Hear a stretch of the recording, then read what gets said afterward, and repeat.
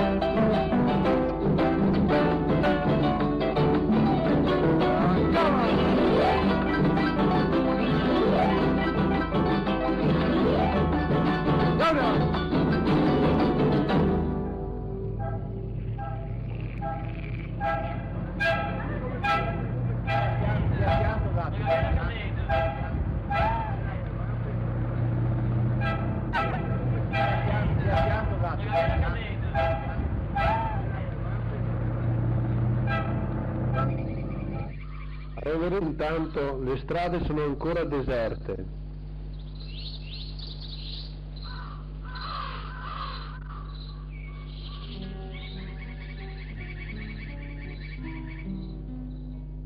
Una staffetta della polizia stradale preannuncia l'arrivo della carovana, che si presenta con un carosello di auto pubblicitarie.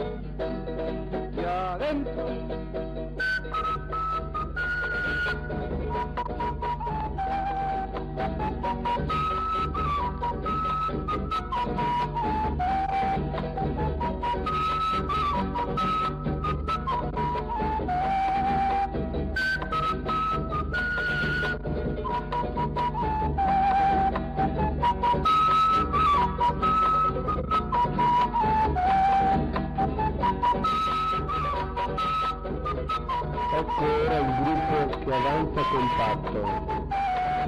Non c'è gara, non c'è affanno, c'è lo spirito di una gioiosa scampagnata.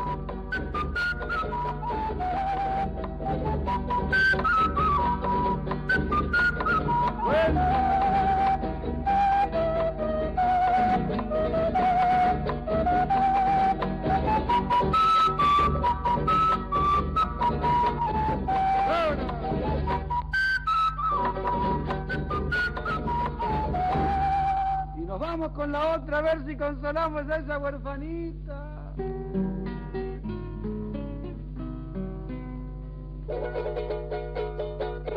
Dale María con el charanguito.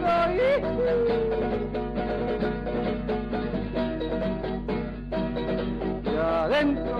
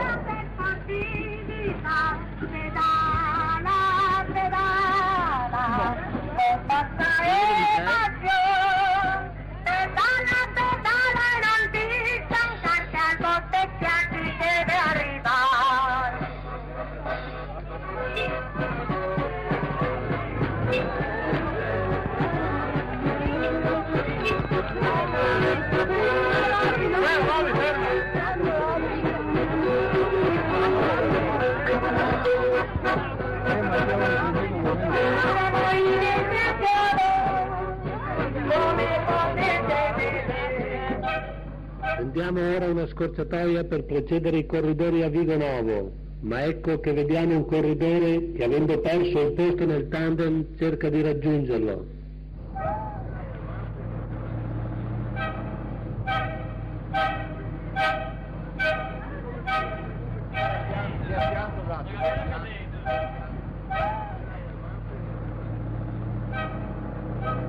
Signora, ha problemi di linea? Sì, amore, dai.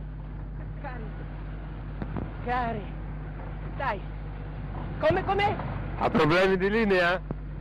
Di linea di che? Me? No, bambino di 60 anni. No, Stella. Solo correre che mi piace la compagnia. Mi piace la compagnia veramente. Grazie, signora. Finché posso, accorrerò sempre.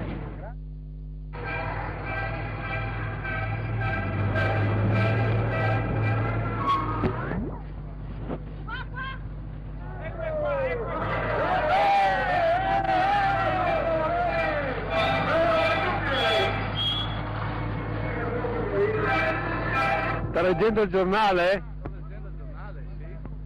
È un vero sportivo. Senz'altro. Che ne pensa di Moser? Ma guardi, è il più gran corridore che è stato in Italia, che c'è attualmente in Italia. Va bene, grazie.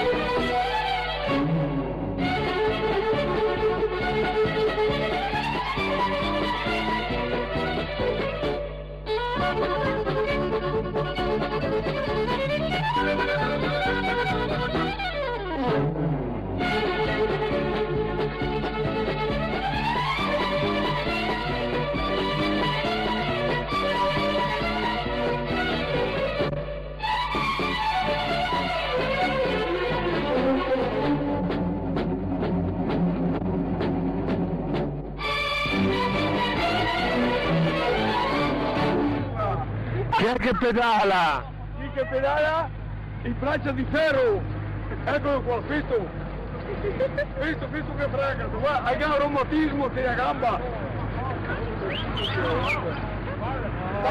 Mi pare che abbia le ginocchia un po' legnose. Oh no! Feroso! Sì, un po'! Hai un reumatismo sul ginocchio! Vabbè, ma fa niente, no? Hai detto che hai i polmoni di ferro! Pedalare!